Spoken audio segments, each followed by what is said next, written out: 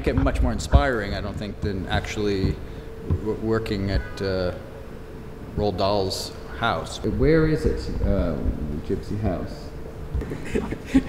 You're in Texas. I was so jet lagged.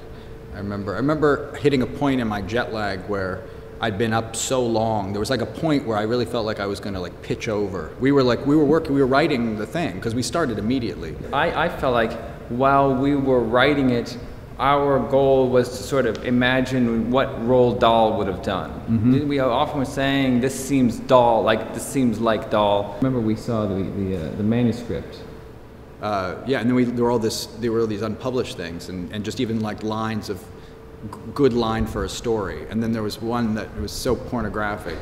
You know, one thing that I think always appealed to me about that character is not only that he does everything to rescue his family, and he's inventive in the way that he does it.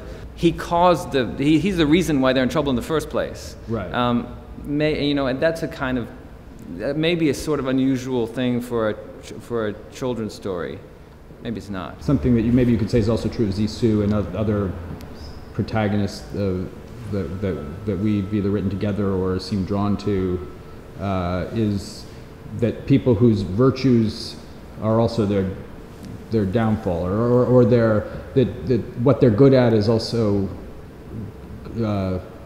think of a good the worst thing way. about them. Right, exactly. Yes. Yes. It's what attracts people to them is also what makes them dangerous in some way. Yes. With Zissou, we actually get to see sort of versions of his work, and I think always sort of by animating the fish, we always, in some ways, that was as if Zissou had created it. I always thought of it that way. I mean, it was a kind of Zissou fantasy. What was good about Fox is that what he does well is something you can actually depict dramatically. Yes. You can show him dig.